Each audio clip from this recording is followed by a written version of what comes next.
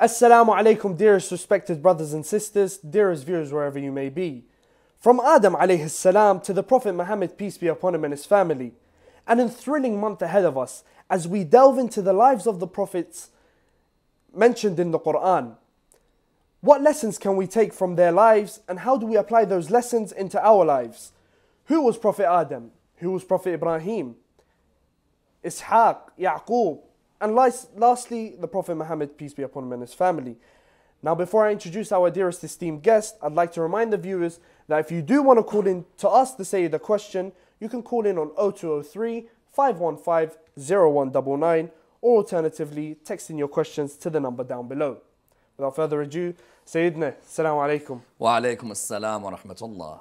How are you doing today? Alhamdulillah, I'm buzzing. I'm very well. Thank Alhamdulillah, you. you seem very excited. First of all, I am. I wonder why. Two congratulations are in order. Firstly, congratulations on Ramadan. And secondly, I see that Liverpool shirt down there. You Scousers did your thing yesterday. How was it? You know, I'm going to be taking this t-shirt off very soon. Yeah. To be wearing, you know, the customary white shirt that would go with this black suit, but I just had to wear the Liverpool shirt. I think it was most amazing performance.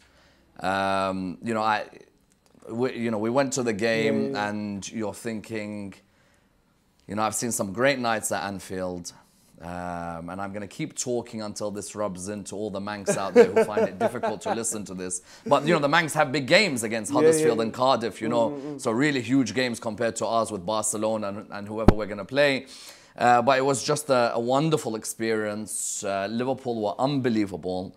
To be Messi's Barcelona, you know, I don't care about no white suits, shirts anymore. You know, the Liverpool t-shirt has to come out today. I will get changed very soon. However, this was just testimony to the outstanding performance of Jurgen Klopp and his boys. They were unbelievable. Shout out to Fabinho, who I thought was out of this world, getting a yellow card after 10 minutes and still producing one of the best performances anyone has ever produced against the likes of Messi and the other rejects who were playing alongside Messi. Yours? Well, you know, I'm hoping, you know, I'm hoping that if we can't get the Premiership, you know, when Vincent Kompany scores from 30 yards, maybe not your year, but hopefully the Champions League. So, you know, it's the holy month of Ramadan. Alhamdulillah. Yom min Halil Khafaji. This is a great month. Thank you. We're gonna have some wonderful nights coming up, and I'm really looking forward to this introductory first night before we delve into the lives of the prophets. Now let's kick this off, as you said, this introductory first night. Now, just to get a bit of a background of, because there are many topics you could have chosen to discuss in these 30 nights. So what made you choose this specific topic?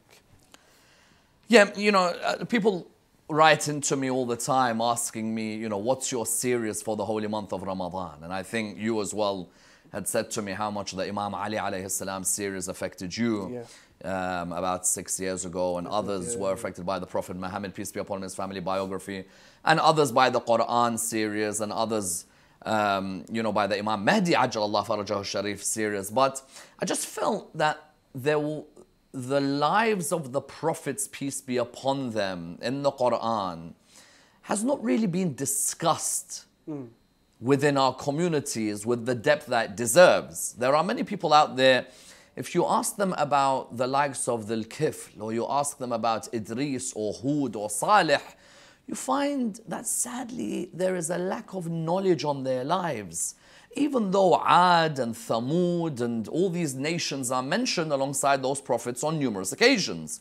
So I felt on the first level that there was a need for us to build our relationship with these personalities who form part of a central pillar of the religion of Islam, that being nubuwwah. Yeah. As in, you know, when we look at the usul ad-din of all the schools of the religion of Islam, after monotheism, there is this belief in prophethood.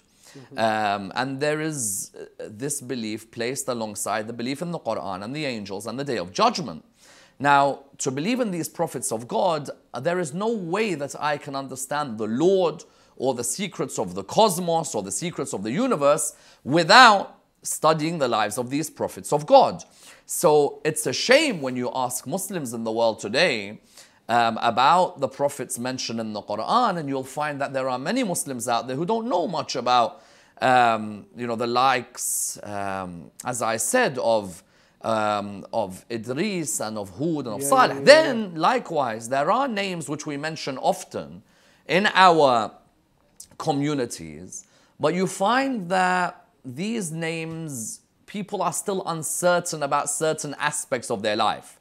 As in, tomorrow we begin with Nabi Adam alayhi salam, and every single place I've ever lectured where God has blessed me to be able to lecture, people have always asked me, did Adam commit a sin? Yeah. Wherever I've gone in the world, people have asked me about the flood of Noah. Was it local? Was it global? Why would God cause a flood to happen?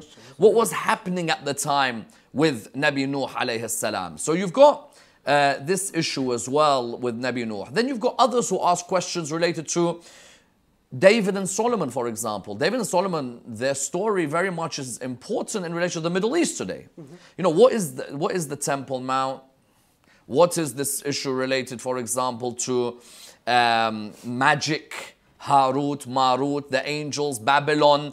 You know, so there are these wonderful stories of prophets in the Holy Quran, which I don't think we've given the attention that they deserve. Allah subhanahu wa ta'ala is not just going to include any story in the Holy Quran. He's going to include parts of a story which are going to be beneficial for all of us. And so I sincerely wanted us to understand nubuwwah generally. Okay. The philosophy behind nubuwwah, the philosophy behind prophethood, the philosophy behind, you know, the risala that came with different prophets. But also at the same time understand the lives of these individual prophets. Yeah. What did they go through in their lives? I'm living, for example, in London in 2019. Some of the viewers are living in the States and, you know, in the Indo-Pac subcontinent, the Middle East, in Australasia, and Europe. What, even South America, what can they say that, you know what, that particular prophet, peace be upon his family, I can relate to? With the Imams, alayhim as-salam, the Imams, their biographies, we can all relate to one of the Imams. True? Yeah. So you'll have some people who say, I can relate to the patience of Amir al-Mu'mineen, or the bravery of Imam al-Hussein, or the diplomacy of Imam al-Hassan, or the ilm of Imam al-Sadiq. But I don't see that same relationship sometimes with prophets of Allah subhanahu wa ta'ala. Even though, you know, nubuwwah is the central tenet within Shia belief, I still find that there are many people out there who may even be experts on Islam, but when it comes to the lives of the prophets, peace be upon them, there isn't much knowledge there. Even though there was you know, some of the greatest ulama across the schools in the religion of Islam used to pride themselves on writing works known as Qasas al-Anbiya. You know, Qasas al-Anbiya, these were works which, if you look at the likes of, for example, you know, Qutb al-Din al-Rawandi, or the likes of Ibn Quthair, they used to pride themselves on talking of the stories of the prophets of Allah subhanahu wa ta'ala. You know, Majlisi, Bukhari, Al-Kafi, the different works exist which sought to talk about the lives of prophets from renowned authors. Like I mentioned, Ibn Quthair, like I mentioned, Tha'labi as an example. So, the first reason is understanding nubuwwah. The second reason, there's over 3.5 billion people in the world who believe in these prophets. Yeah. We're not the only ones who believe in, for example, Nabi Adam, or Nabi Nuh's flood, or Abraham's sacrifice, or Moses and Pharaoh, or David and Solomon, or the story of, you know, Sheba. We're not the only ones. The Jewish community, a huge community in London. The Christian community, a huge community in London. Yep. Jewish community, a huge community, for example, in the States. the Christian community, a huge community worldwide. I want us to seek to delve in this holy month to look at what are the similarities and differences, to compare and to contrast. Yeah. The Adam of the Bible, the Adam of the Quran. David and Solomon in the scriptures of the Jewish community and in the Quran. Christ in Christianity. Christ in the Quran. Yeah, yeah. Looking at Noah and his relationship with his, for example, family in the Bible, and Noah and his relationship with his family in the Quran. Looking at Lot, Prophet Lot, and Sodom and Gomorrah, and how that affects the Jewish and the Christian community today in their understanding of same-gender relations.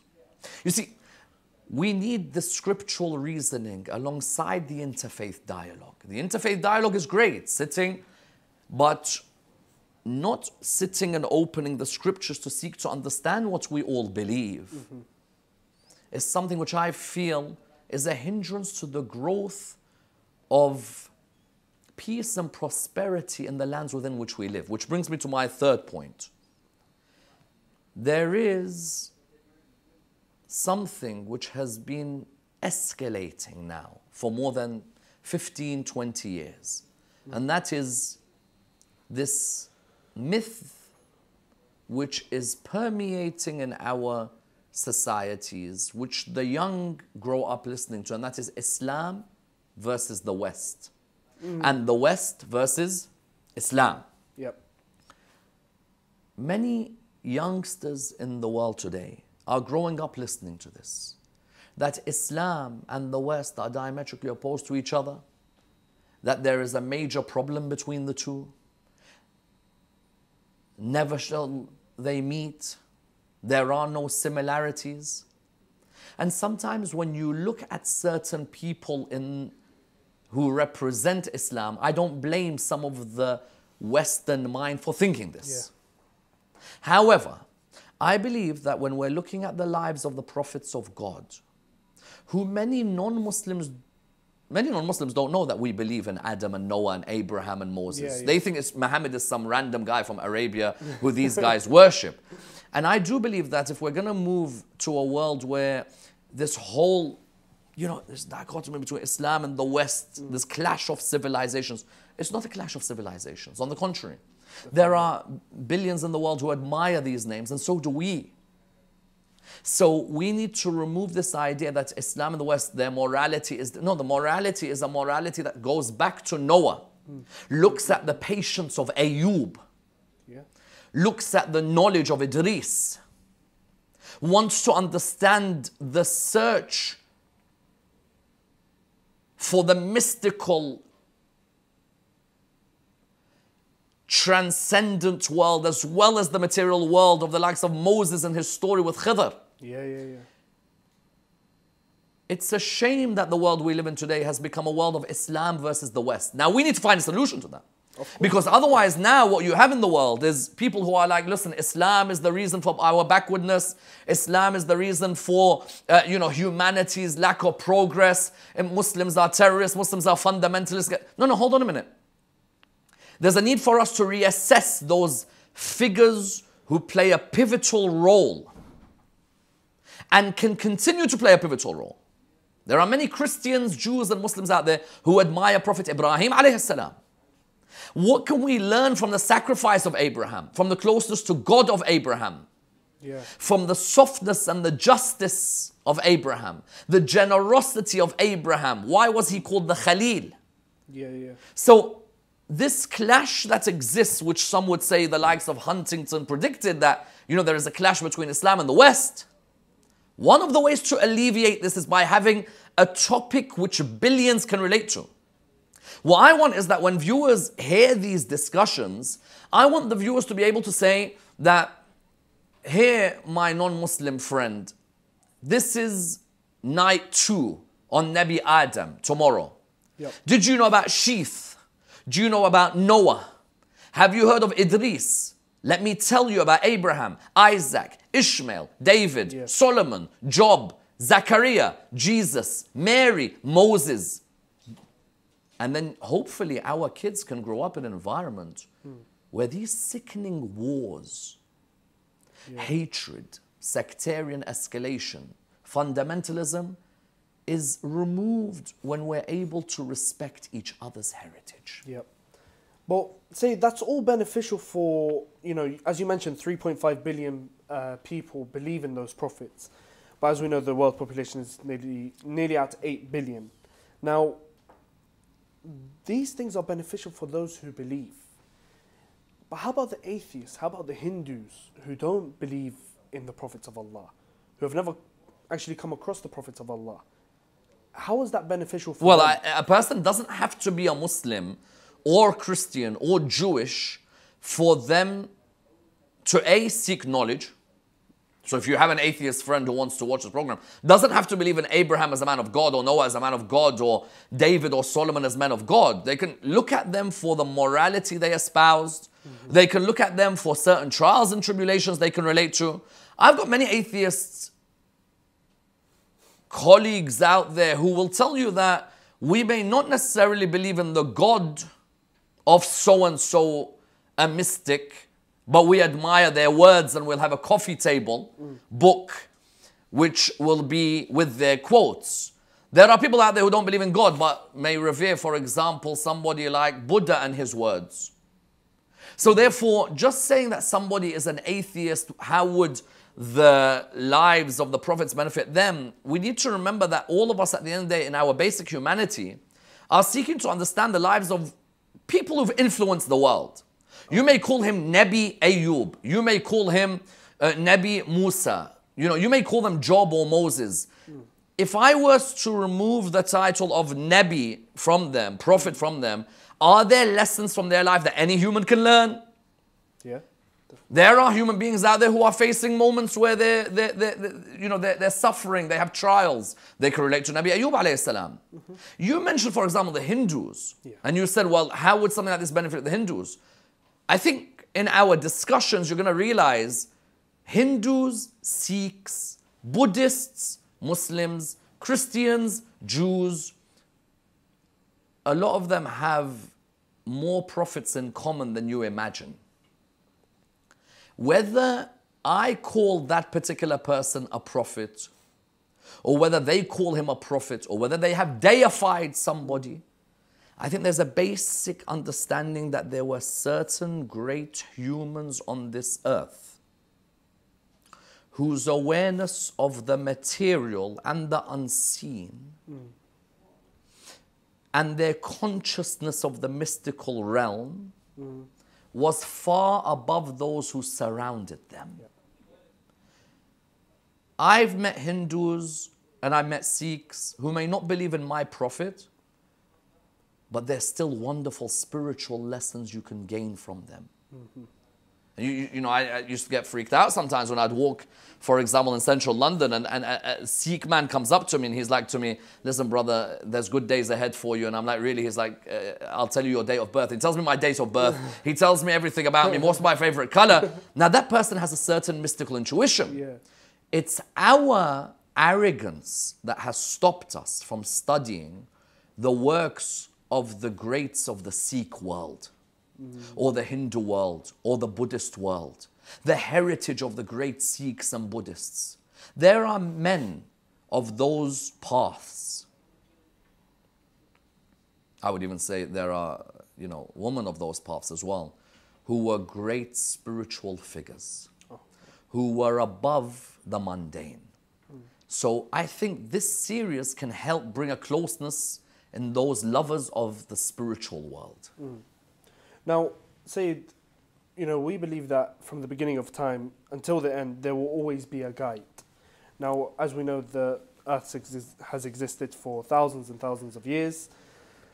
According to the Islamic view, how many prophets were sent down as a guidance since the beginning of human creation until now? There's this figure that's normally given and can be seen in works such as Bihar al-Anwar of al-Majlisi and Man la yahdarahu al-Faqih of Saduq of 124,000.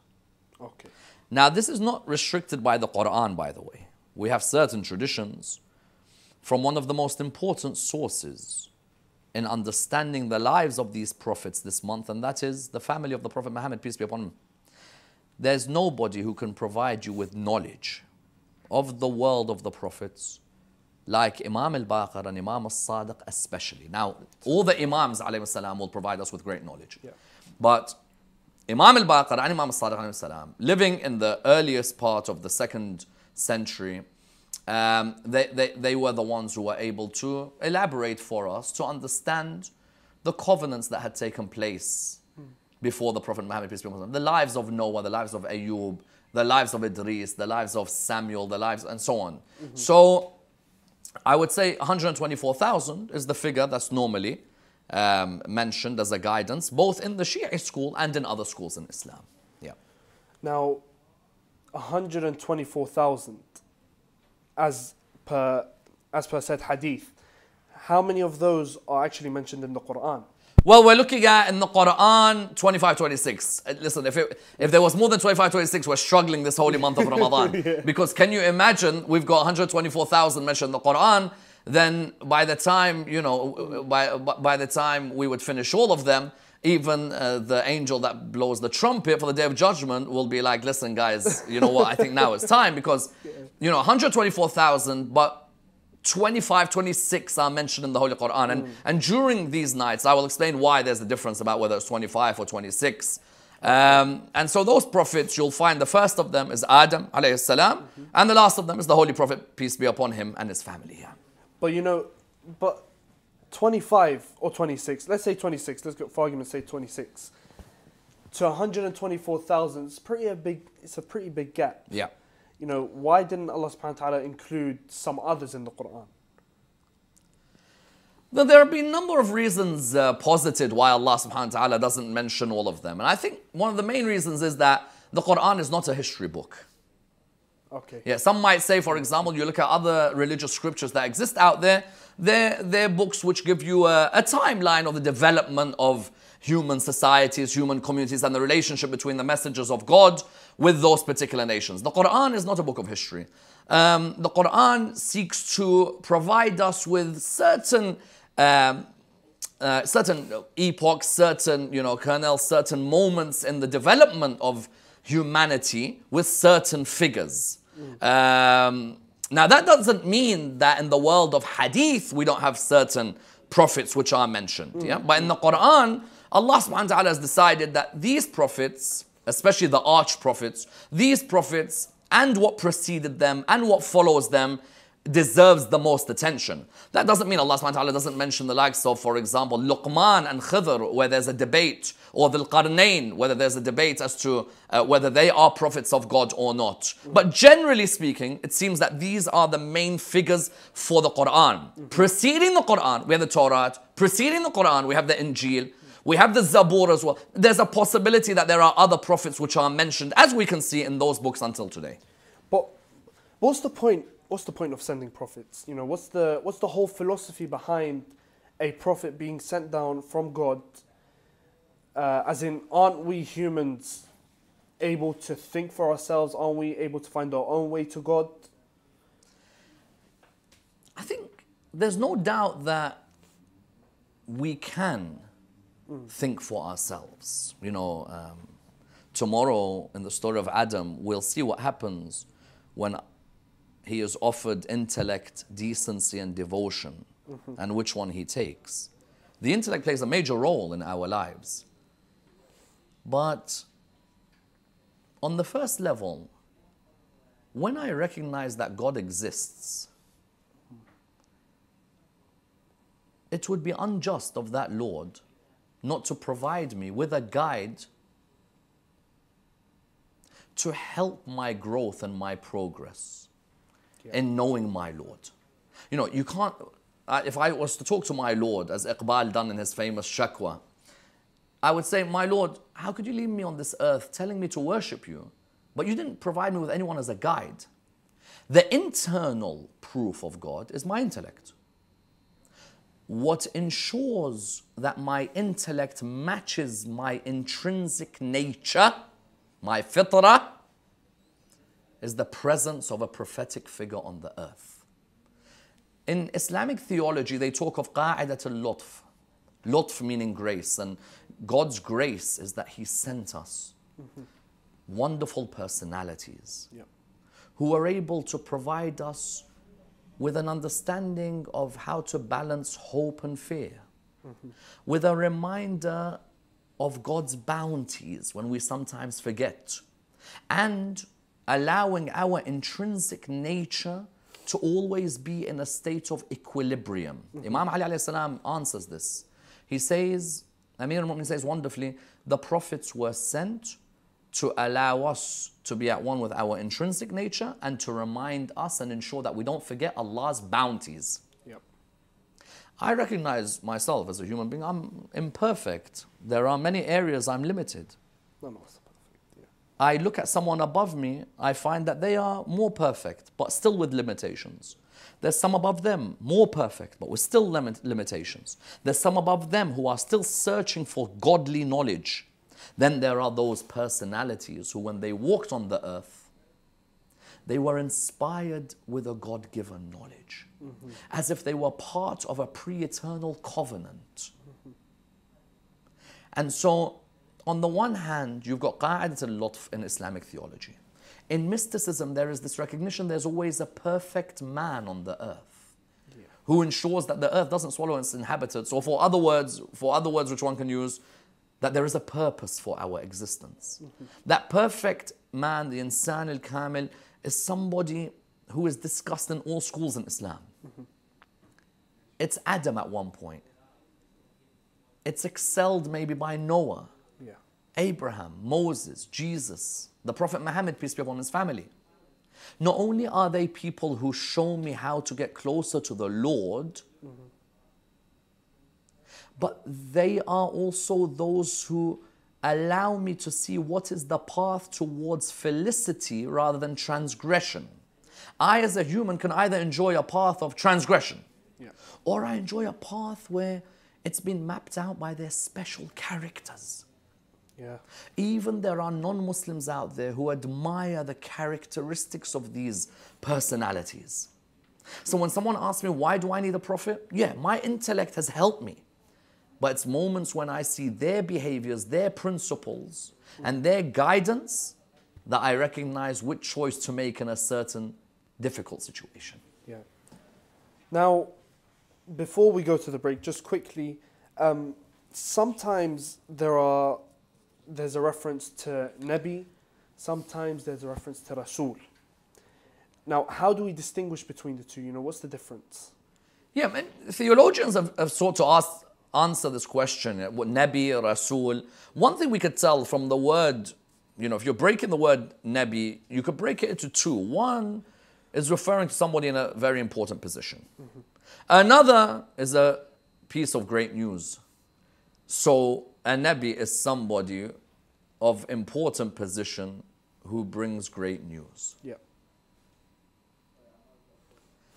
A Rasul is a messenger, normally seen as unique because they have a particular risala, a particular message which they are giving their people. Others have commented on what type of methods God uses to communicate to a Nabi or Rasul. Is it in dreams only? Some will have dreams as well as the sight of the angel Gabriel. There are theological debates about this. But suffice for us is that that there is an opinion that every Rasul is a Nabi, but not every Nabi is a Rasul. Thank you very much, Sayyidina, and thank you to the dearest viewers watching at home.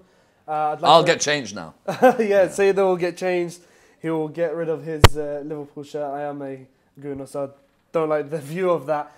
But I'd like to remind the viewers that if you do want to call in, ask to say the question, you can call in on 0203 515 0199 or WhatsApp in your questions down below. Please stay tuned for the second part after this short break. Wassalamu alaikum wa rahmatullah wa barakatuh.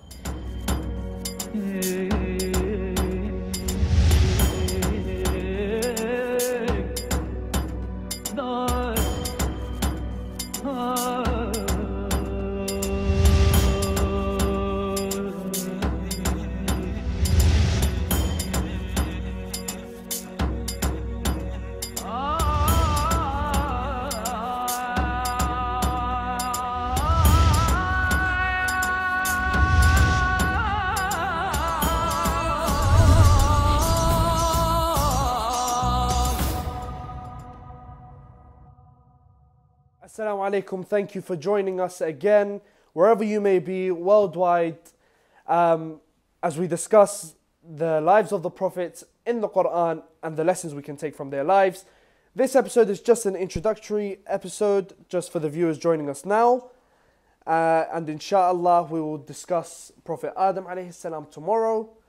But back to our discussion with Dr. Sayyid Ammar Nakshawani, since I'm sure you can notice a change with him when, as he appears on your screen. He's gotten rid of that Liverpool shirt and is dressed quite smartly. I wish I could go back to the Liverpool shirt, but looking like you're about to get married. I have to come into this formal wear, otherwise the producers will not be too happy with me. Considering the producers at the back, none of them are Liverpool fans. Oh, okay. That creates a problem for you. Sadly. You look like you're about to get married. Thank you so much. God bless you. Now, saying that we hear about the prophets of Allah, some of them, we discussed Nabi and Rasul. Now we hear the word Ulil Azm. Now, are they the same rank? Are they different ranks in the eyes of Allah subhanahu wa ta'ala? If you could shed light on that. Yeah, we'll come to the Ulil Azm prophets when we start with Nabi Nuh alayhi salam. And again, there are different opinions as to these prophets. Let's make something very clear. The Quran, there is a verse that makes clear, not all prophets of Allah are at the same level. Mm-hmm. Just in case there are people out there who think that every prophet of Allah subhanahu wa ta'ala is on the same level as the other. No. When the Quran talks of a particular tafdeel that exists, a particular exalted position that some favor over others, that some have over others. In Surah 2, verse 253, in Surah Al-Baqarah, there are messengers, we have exalted some above the others. Some we have raised them in ranks. And clearly, if you're looking at the traditions, there is a difference between the number of Anbiya mentioned and the number of Rusul mentioned. Mm-hmm. Sometimes you hear that there's 124,000 prophets. Yeah. 313 messengers. Okay. So, as we said, that the Rusul are, for example, seen as being Anbiya as well as Rusul. Whereas not every Nabi is a Rasul. So when we're now looking at the Rusul, these are the ones who have come, according to some opinions, to the whole of mankind and the whole of the jinn. There are Anbiya who have come just for their local area. Quran sometimes refers to some prophets where it says, and remember their brother who came to them. He may have come just to that local area. That Rasul has come, and the Ulul Azm, Noah, Abraham, Moses, Jesus, and the Prophet Muhammad, peace be upon his family, they have come where? They have come to the whole of mankind and the whole of the world of the jinn. Because the Quran says, we did not create the jinn or the humans except to worship me, Allah subhanahu wa ta'ala says. So the jinn believe in prophets, the humans believe in prophets. The jinn have had Rasul, because when Surah Al-Jinn was revealed, the jinn had interestingly mentioned that they had heard the message before this one of Prophet Moses alayhi salam. Okay. So that goes to show us that Prophet Moses alayhi salam is seen as being one of the Ulul Azm who has come for the human, has come for the jinn. Yep. Has come for the East and has come for the people of the West. Unlike those Anbiya who may have come, for example, to a local area or a local vicinity. And those Ulul Azm may have come with the Injil, with the Torah, with the... We're going to come, inshallah, in a couple of nights to the life of Nabi Nuh alayhi salam. And we're going to look at the Noahide laws. And when you're looking at the Noahide laws, you're going to find that this is the beginning of these scriptures. You're later going to have the Suhuf of Ibrahim, the Torah of Moses, the Injil of Jesus, and the Quran of Muhammad sallallahu alayhi wa sallam. So what we have is that the ulul azm, part of the ayah of the Quran which mentions that we have given excellence for some above others. They are the ones who have come to the whole of mankind, the whole of the jinn, the east and the west, and they have come with a particular message which continues the previous message for different reasons. It's interesting that you mentioned the 313 Rusul, 313 Rusul. Now, if they came down with messages and they were Rasulullah, you mentioned the Ulul Azm are the ones bringing down the books. Did they follow the books until the next Ulul Azm prophet came? Or was it that they came down with a different book themselves? Well, if we're looking at, there are many different nations in the world, many different countries. You know, it's a shame that we only know about the Middle East. You know, we always know about which prophet went to Iraq or who went to Jerusalem, you know, or who went, for example, to, let's say, the Hijaz area. It seems that there are Rusul who have gone far and wide. And whether they actually have a suhuf or they have a revealed text or they have a set of commandments, there is a difference of opinion about. But certainly you'll find that there are many prophets out there who sadly people have not dissected their lives.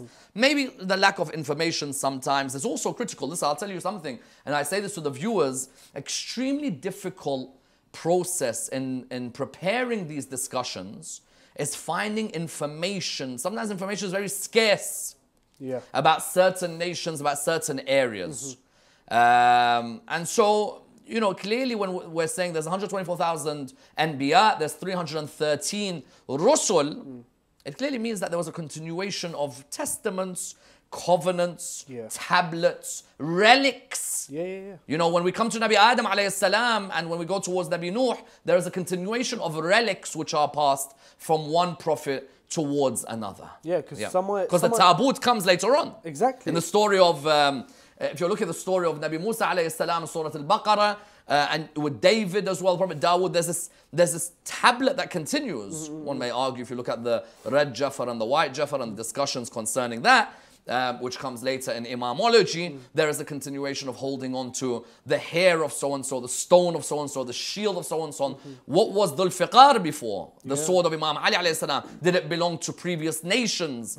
So there are different relics, there's different forms of knowledge, there's different revelations, there's different tablets which are passed from one community to another. Because you look at somewhere like Japan, the Japanese, the Greek, the Chinese even, the Indians, they have some of the oldest civilizations in the world.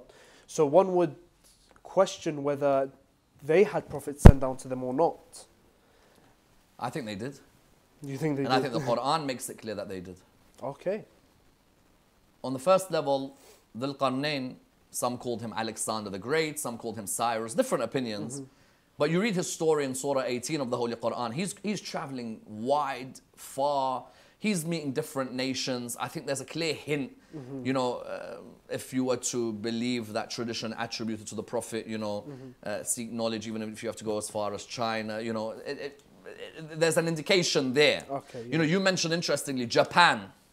I would say there are countries in the world today which are amongst the most, you know, which are ancient states founded years before some of these big nations which are founded only a couple hundred years ago.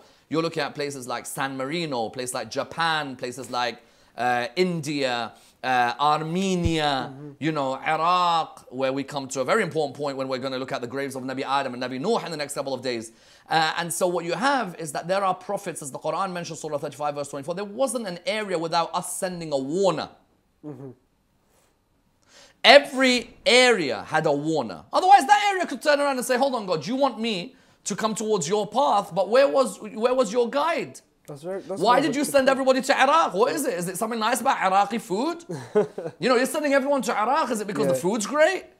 Why are you sending everyone to Mecca and Medina? Were there prophets in Japan? Were there prophets in India? Were there prophets in Greece? Were there prophets in Armenia? Were there prophets in San Marino? I think there were prophets in all these areas.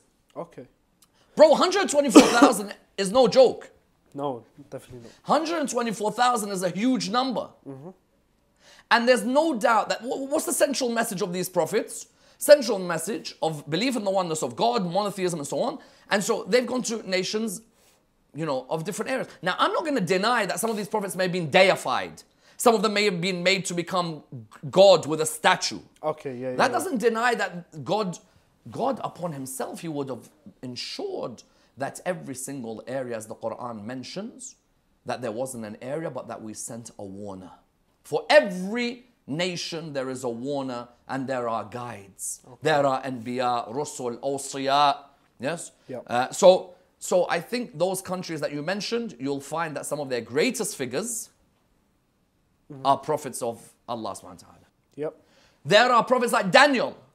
You know, I've got to look after the name Daniel because I've attacked it a couple of times in our communities, and I've got good friends called Daniel, and they told me, say, why did you attack the name Daniel? So I'm going to say good things about Daniel, but the name Daniel is the name of a prophet who told us about the coming of the Holy Prophet, peace be upon his family, but it's not in the Quran.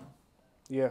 Yes, in the next 20 odd nights, we're going to be looking at the lives of the prophets mentioned in the Quran. But there are Buddha, Krishna, Aristotle, and others. These are prophets who may not be mentioned in the Quran. Yeah. But can anyone deny that they're one of the 124,000? Yeah. See, just before you mentioned that, in my head, those four were historical personalities. Yeah. Just literally just historical personalities that are revered by cultures and different religions other than mine. I thought that, you know, they had nothing to do with me and my religion, but it sounds like they do. They certainly do, yeah. Now, you mentioned Prophet Daniel alayhi salam, and you mentioned other prophets that are not mentioned in the Quran. Are those prophets mentioned in other sources? Where do we find those sources? I still think the Torah and the Injil or the Old Testament, the New Testament, I still think these are all valuable sources for us in providing us with... the Old Testament does go into a lot of intricacies which the Quran's not interested in.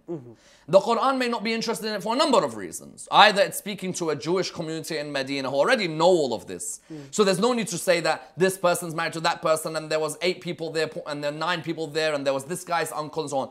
So I think that what you're finding is that those prophets and their families mentioned in the Bible, mentioned in the Jewish scriptures, possibly mentioned in Hindu, Sikh scriptures, I definitely wouldn't deny that those personalities, when you're hearing names, I'm not going to say prophets, but there are certain people in history who had a mystical edge to them. They don't have to be prophets, but like, you know, you look at the likes of Guru Nanak, you study Sikhism has a lot of fine spirituality which can be taken, you know, from Islam, and they go hand in hand with one another.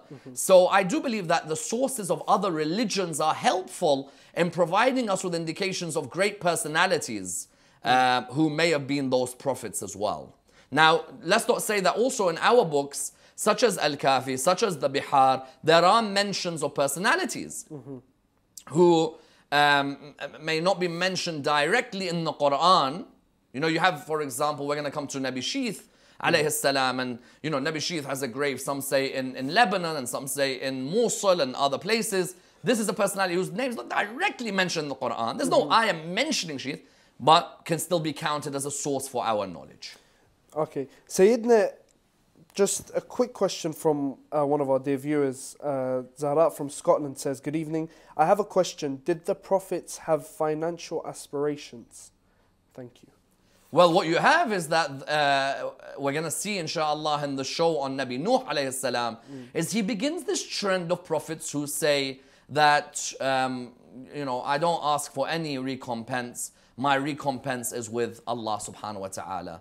And the only prophet, peace be upon him and his family, the holy prophet Muhammad, is the one who said that I don't ask from you anything except love for my family. قُلْ لَا أَسْأَلُكُمْ عَلَيْهِ أَجْرًا إِلَّا الْمَوَدَّةَ فِي الْقُرْبَى. Otherwise, the rest say our ajr is with Allah subhanahu wa ta'ala. Someone asks why? Because it's a sign of their intellectual honesty. That I have not come here to deliver this message on the basis of a bribe that you're going to give me or money you're going to give me.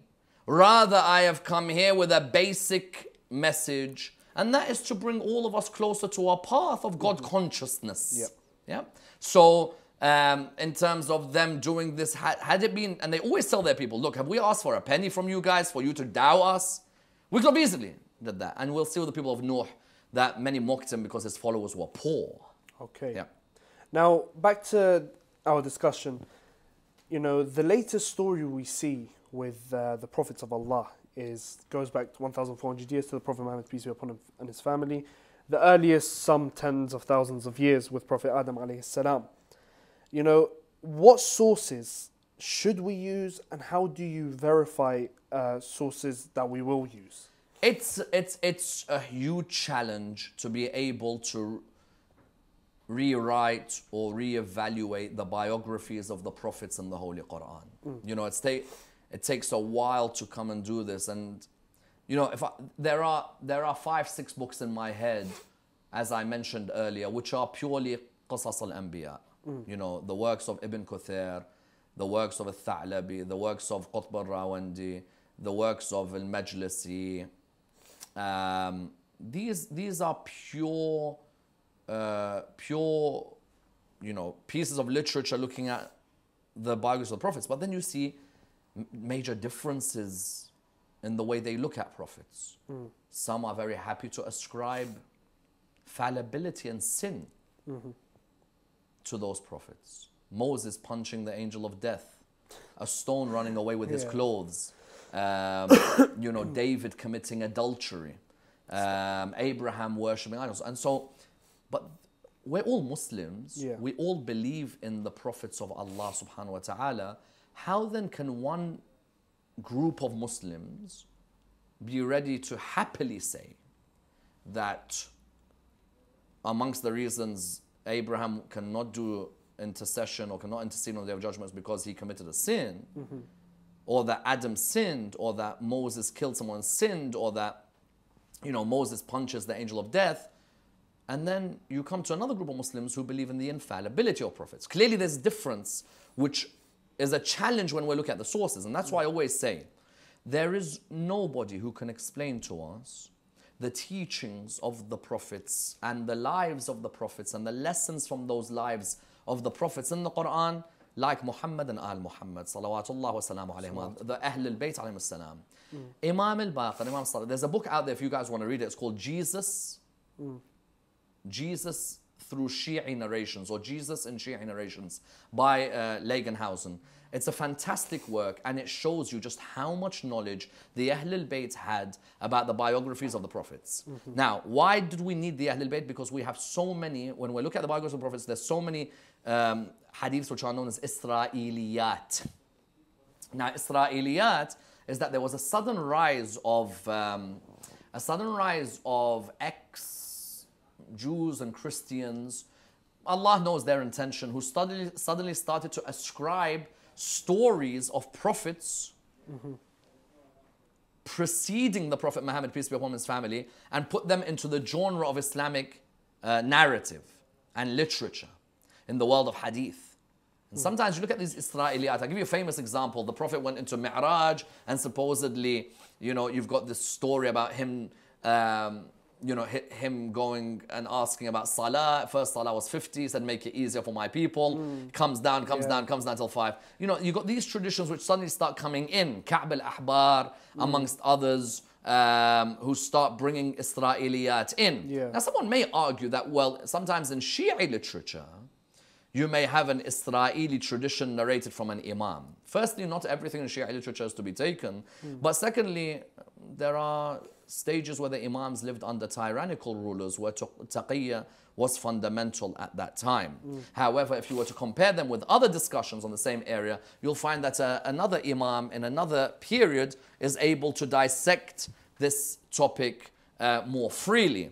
So what we have is that from the Ahl al-Bayt, alayhim as-salam, especially I tell you somebody who's a wonderful source of understanding the prophetic mission and the lives of the prophets, and that's Imam Ali alayhi salam. Within Nahj al-Balagha, there are brilliant discussions. Right from the outset, that creation of Adam. Tomorrow, we're going to look at Adam's creation. And the creation of Adam alayhi salam, you look at Imam Ali alayhi salam, talks about it right from the beginning of Nahj al-Balagha. And he always brings stories of the prophets who came before him. And I think he's a wonderful source. Nahj al-Balagha is a great source. Bihar al-Anwar, Majlisi, you know, I think there's the English, which is known as Hayat al-Qulub, which seeks to discuss prophetic stories. That can be used as well. I don't discount, and I haven't discounted the usage of archaeology. You know, to try and look at the understanding of structures and buildings in the lives of prophets preceding the Prophet Muhammad, peace be upon his family. We might discuss that with the Ark of Noah. How did they build the Ark of Noah? How many days did it take to build the Ark of Noah? You know, what happened with the building of the Ark of Noah? Maybe someone... Also, we can't deny the usage of the Torah, of the Bible. You know, I think they're great sources to compare and contrast, to see, you know, what's Noah saying to his people before the flood, what's Abraham's discussion with the sacrifice, you know, what's happening with the angels Harut Marut, who's Enoch, or do we call him Idris, you know, so I think those are sources as well that we can use. But ultimately, you look at Hadith al-Thaqalayn, I leave behind for you, two weighty things, the Quran and my Ahl al-Bayt. And the Quran ultimately is the best source. You know, well, you got the verses of the Quran. They're discussing these prophets. Some surahs are named after prophets, such as Nuh and Ibrahim. Others have the stories of the prophets at different places. That's ultimately your best sources, which you can use. Just a few questions coming in from WhatsApp. This one here, no name. Assalamu alaikum, Sayyid Ammar. I am looking to overturn a conviction in the UK. I spent 5 years and 10 months in jail and wish to be exonerated. What would be the best practice to get mercy from Allah subhanahu wa ta'ala? I became a Shia in 2016 after seeing the 12 Imams in a dream whilst in jail. God's door of forgiveness is open for everybody. As long, you know, you ask the Lord for forgiveness, you've regretted what you've done, you'll never do it again. God's door's open for you. Another question here. Saying, Salam, Sayyid Ammar mentioned the prophets came for the jinn as well as human beings. Please ask him, how was there no prophets sent down to the jinn prior to Prophet Adam alayhi salam? Because history suggests that the jinn existed on the planet before human beings were sent down. Sure, we're going to be discussing that in the story of Adam alayhi salam tomorrow. Inshallah. And his interaction with the one who is named Iblis, before he leaves the garden, and who later is known as Shaitan. So we will discuss that inshallah tomorrow. Okay. Now, you know, you mentioned the different books that mention the prophets of Allah, you know, such as Bukhari, Bihar al-Anwar, Nahj al-Balagha. You know, although all Muslims believe in prophets, what's the difference between Sunni and Shia? The sources is the difference. Quran we both agree on. After that, it's completely opposite.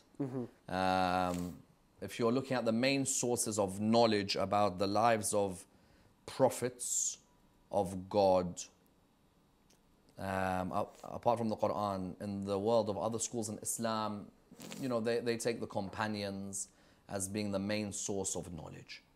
For us, it's the Imams of Ahl al-Bayt alayhim salam as the main source of knowledge after the Quran, for them to tell us what the Prophet, peace be upon him and his family, taught about those prophets that came before him. So while we have thousands of hadiths from Imam al-Baqir and Imam al-Sadiq about Ayyub, about Nuh, about Musa, about Idris, about Isa, about Dhul Kifl, about Ilyasa, about Samuel, about you know, all these prophets alayhim salam. And they're the ones that we rely on. You know, with all due respect to other schools in Islam, I don't take their sources as a guide for my understanding of the seerah of the Anbiya. And one more question. There are plenty coming in, but one more question. From Noor from Canada. It says, Salam to both of you. I'd like to start off by sending my heartfelt salutations to Dr. Sayyid Ammar Nakshawani. Thank you, Noor. Thank you. An absolute legend. My question is, who was made first? I have heard in Majalis that Imam Ali alayhi salam was the individual to make Nabi Adam alayhi salam. Is this true? Thank you. Well, you know, there's no doubt that the two greatest creations of God are the Prophet Muhammad, peace be upon his family, and Imam Ali alayhi salam. Their light was created years before Nabi Adam alayhi salam. And we'll see in tomorrow's show that when Nabi Adam alayhi salam talks to his Lord, there are certain names who he mentions in his dua, who we as Muslims all have to mention when asking for our supplications to be answered. Okay. Also, we have, there's a lot. There's Hassan from Dearborn. He says, salams to the studio. Hope everyone's fast is going well. I was wondering, Sayyid, could you please comment briefly on the status of the prophets and their ability to sin or disobey Allah? Are they infallible? What is the term that is used if not infallible? Tune in every night as we go through the lives of every prophet of Allah subhanahu wa ta'ala, especially in answering the questions about their isma. Yeah. And looking at different terminologies such as tark al-awla, you know, and what is the meaning of istighfar and dhanb and so on. We'll look at all of these, you know, every night. But suffice for us to look at the Shi'i important position, that is that the prophets of Allah subhanahu wa ta'ala are guides for mankind and they are all error-free individuals. Linking to Hassan's point, actually, you know, talking about if a prophet wasn't infallible, you know, couldn't someone just randomly one day say, look, I'm going to go in a cave, I'm going to sit there for, I don't know, a few hours, come out, tell the people I am a messenger of God, I was sent by God? Firstly, look at his character before he went into the cave. Yep. If he's known as Sadiq and Amin, and not just the Prophet Muhammad, peace be upon his family, many prophets were known as Amin or known as Sadiq. Never told a lie, always trustworthy with their intellect. There's two types of Aman. Amin, intellectual honesty, economic honesty. Okay. And they never ever withered on both. So number one, if somebody just comes out and tells you, listen, I'm a prophet, firstly, you know his past character. Secondly, you look at his behavior after that day. What is he espousing? I'm your prophet, make sure you give me $1 million every day and I'll guarantee you a place in Jannah. No, I don't want anything. I'm even willing in some cases to live in the shi'ab of Abu Talib in poverty. Yeah. I'm willing to see my family drown while I beg them to come on the ark. I'm willing to sacrifice my son for my Lord. Number three, there is also miracles that some can perform. It's not just anyone. Number four, I believe people have a mystical consciousness. Why rationally can you deny that there isn't one figure on the earth who God has decided to give a level of mystical consciousness higher than others? Abdul Quddus of Ganjah was a mystic. And they asked him, what's the difference between you and Muhammad, peace be upon him and his family? He said, if I had gone on Mi'raj, I wouldn't have come back. Okay. I would have enjoyed where I was. Whereas Muhammad, peace be upon him and his family, came back. The difference between a mystic and a prophet. Yep. A mystic enjoys that world of the realm of being in God's divine grace. A prophet knows he has a mission on behalf of the Lord that he wants to fulfill. SubhanAllah. And so if I can see there are people in the world today, in my own family, who are very righteous, in the community who are righteous, in the ulama circles who are righteous, what's there to deny that God couldn't pick 124,000 to be the most righteous? Very true. Sayyidina, we are being bombarded, alhamdulillah, with questions on WhatsApp. So just I'm just going to pick a few here. Says, Assalamu alaikum brothers, Assalamu alaikum Dr. Sayyid Ammar. Was Prophet Abraham's father a monotheist? Prophet Abraham prayed for his parents. My dear brethren, I will answer all your questions every night. Yeah. But you're asking me about Nabi Ibrahim. Nabi Ibrahim is in a few nights' time. Nabi Ibrahim's father was a monotheist. We should have left that for that episode. But we will discuss that in a few nights. Yeah. But because he was raised by his uncle, and we'll discuss the difference between Ab and Walid in that discussion, okay, which is coming when Ibrahim refers to him as Abi rather than to the Walid, and what's the difference between the two. But his uncle was a polytheist, whereas Nabi Ibrahim and his father were monotheists. أشهد أنك كنت نورا في الأصلاب الشامخة والأرحام المطهرة لم تنجسك الجاهلية بأنجاسها ولم تلبسك من مدلهمات ثيابها. أهل البيت, we go back, these fathers, they are all monotheists on the path of God. Yeah, but I will discuss that inshallah in a few nights' time. This question, Ramadan Kareem, my name is Taslim, I'm from Panama, where we have a majority Catholic population. My question is in regards to the mentioning of the firmament in the Bible. Is there any correlation in the Quran? It's coming inshallah. We're going to look at the firmament, we're going to look at the different aspects of it as well, and what's the relation to the Islamic discussion. Ahsantum Sayyidina. Thank you very much. My pleasure. I'm absolutely starving. Same. But you know, it's great. In 10 minutes time. We'll try and find a loophole to make it in 1 minute time. And inshallah, we will continue tomorrow with Nabi Adam alayhi salam. Inshallah, join us tomorrow for an exciting new episode, starting from Nabi Adam alayhi salam. As you know, this was only an introductory episode, but inshallah, we won't see a Liverpool shirt tomorrow. And inshallah, stay tuned for Dua al-Istiftah and Adhan al-Maghrib. Dua al-Istiftah. Dua al-Istiftah. That's a legendary dua. Is that a new one? I love you. That's I what love you. we I told love you. I you. love you. I love you. I love you. I love you. Don't do that. No problem. Okay.